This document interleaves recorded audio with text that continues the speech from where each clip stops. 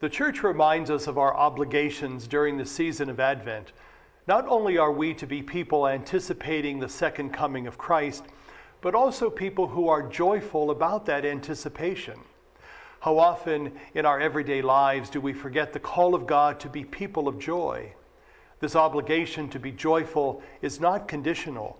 In other words, we can keep the obligation when things are going well for us. The command to rejoice is demanding and ongoing.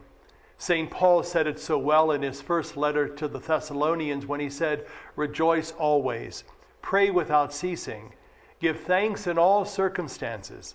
This is God's will for you in Christ." At all times and in all circumstances, we must rejoice, pray, and give thanks. The hope of God for all Christians is to be able to rejoice in good times as well as in bad times. During this holy season of Advent, we oftentimes spend too much time decorating our homes and workplaces instead of cleaning up our lives and hearts. We are more concerned with giving gifts that are material than giving selflessly of our very lives.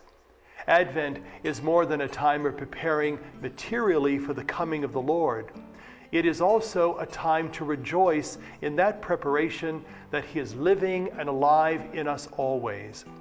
It is hard for Christians to always live lives of rejoicing, but the one who calls us to life in Christ also calls us to be faithful to His commands of joy and gladness.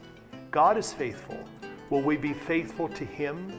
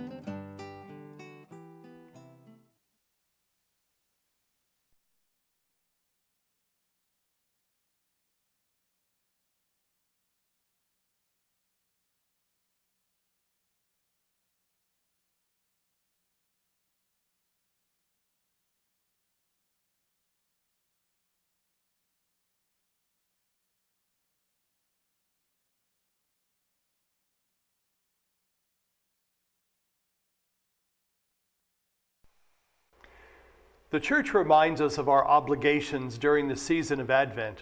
Not only are we to be people anticipating the second coming of Christ, but also people who are joyful about that anticipation. How often in our everyday lives do we forget the call of God to be people of joy?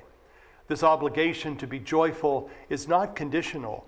In other words, we can keep the obligation when things are going well for us. The command to rejoice is demanding and ongoing. St. Paul said it so well in his first letter to the Thessalonians when he said, "Rejoice always, pray without ceasing, give thanks in all circumstances. This is God's will for you in Christ." At all times and in all circumstances, we must rejoice, pray, and give thanks. The hope of God for all Christians is to be able to rejoice in good times as well as in bad times.